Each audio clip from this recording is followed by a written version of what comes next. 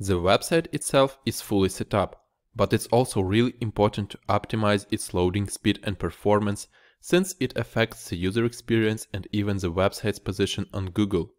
In this video, I'll show you how to set up caching, optimize scripts and styles, as well as images and other embedded media.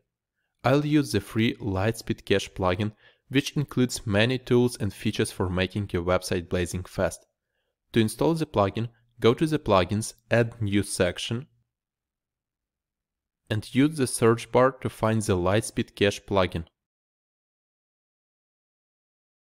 Then, click on the Install button and proceed by activating it. Once the plugin is installed, you can start setting it up. Let's start with the basic cache settings and navigate to the Lightspeed cache section. Here, I highly recommend disabling cache for logged-in users. This is required for the HivePress plugin to function properly. After enabling or disabling any options, don't forget to save changes. Next, let's enable the Object Cache in the Object tab and check if the Object Cache is available at all. Check the connection test. It should be displayed as passed. If so, you can enable the Object Cache. This will drastically improve the website performance by caching the duplicate database queries.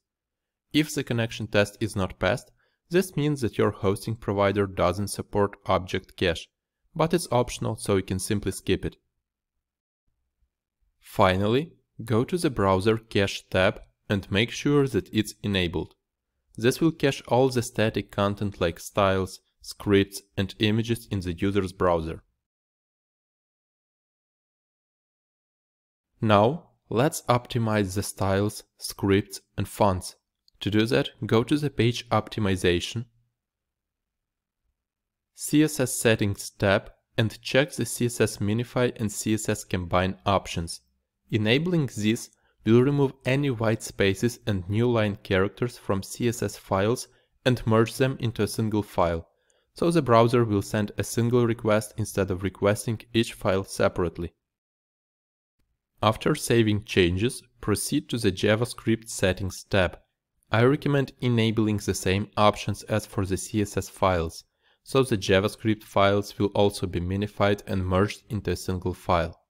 Also, you can check the Load JavaScript Default option, so JavaScript files will be loaded in the background while the page layout and styles are being rendered by the browser.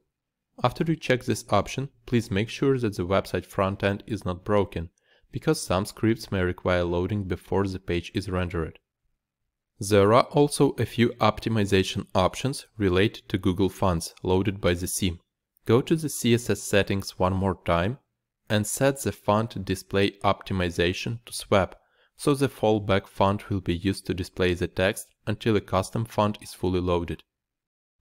Also, navigate to the HTML tab and enable the Load Google Fonts Asynchronously option, so the font will be loaded in the background while the page is being rendered.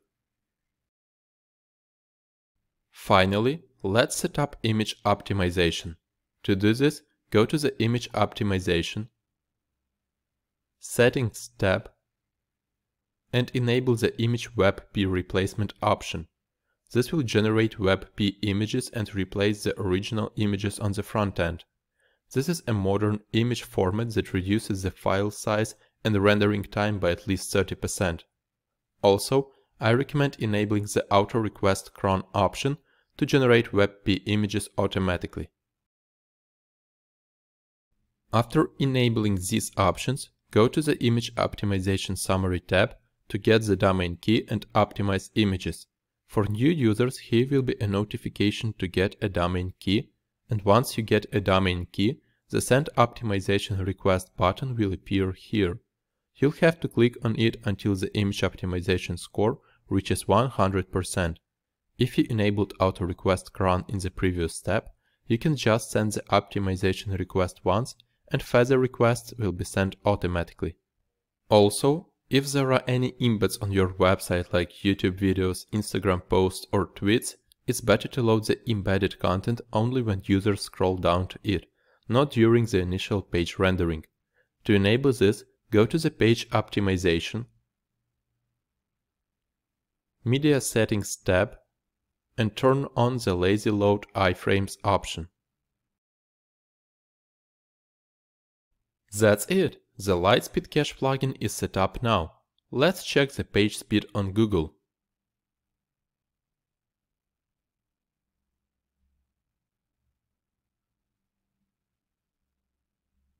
As you can see, we have got 94 out of 100, which means that this website is pretty fast now.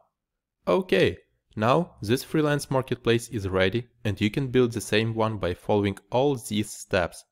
Let's move to the final video where I would like to share with you some useful blog posts and resources.